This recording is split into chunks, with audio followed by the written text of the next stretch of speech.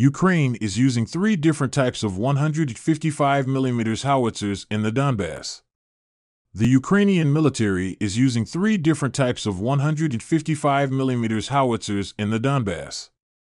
Recently, the Ukrainian Ministry of Defense came out with an update on which artillery pieces are being used on the front lines against the Russian forces.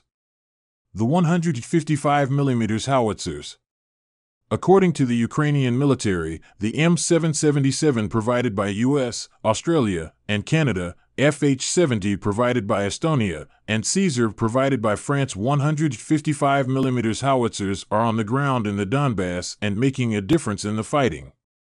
Let me remind you that three types of 155mm artillery are already working successfully on the front lines: M777 howitzers, FH-70 howitzers, and Caesar SPHs.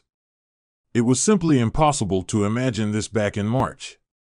But today it is already a reality which materialized due to great teamwork led by the President of Ukraine Volodymyr Zelensky. Ukrainian Minister of Defense Oleksiy Reznikov said in a press release.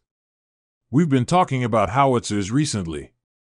So we've committed now over 100 howitzers, and most of them are actually not only in Ukraine but actually in the fight, according to the Ukrainians who tell us that.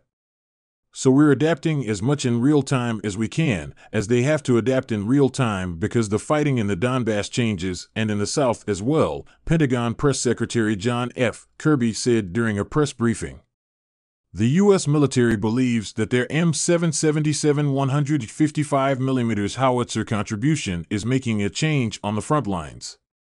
All I can tell you is what the Ukrainians tell us, what Mr. Reznikov has told Secretary Austin, and that is that the M777 howitzers have definitely made a significant difference on the battlefield, and they are using them in various places, and they're using them with very good effect. We know, for instance, that they have definitely used them in the Donbas, and we know that they've used them effectively against Russian formations there in the Donbas, the Pentagon press secretary added.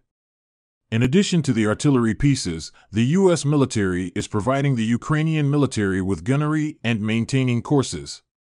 The amount of feedback in the public space from our soldiers who have gained experience in using foreign-made heavy artillery is growing. I am glad that a lion's share of this feedback is extremely positive. Thanks to the skill of our defenders, the Russian, sick, occupiers are receiving a rebuff they did not expect, Reznikov added. We know from talking to them that the howitzers we're providing have been very effective, and they've said so, and that they have made good use of the counter-artillery radars that we have provided and continue to provide, Kirby said. Ukraine's artillery. Dozens of countries have sent Ukraine weapon systems and other material. But when it comes to artillery, only 13 countries have sent or committed artillery pieces, self-propelled and towed. The U.S. is by far the largest contributor of artillery pieces, and indeed of weapon systems in general, to Ukraine. The Pentagon has sent or committed 108 M777 155mm howitzers to the Ukrainian military. Poland is the latest country to send Ukraine artillery pieces with 18 155mm AHS Crab self-propelled howitzers.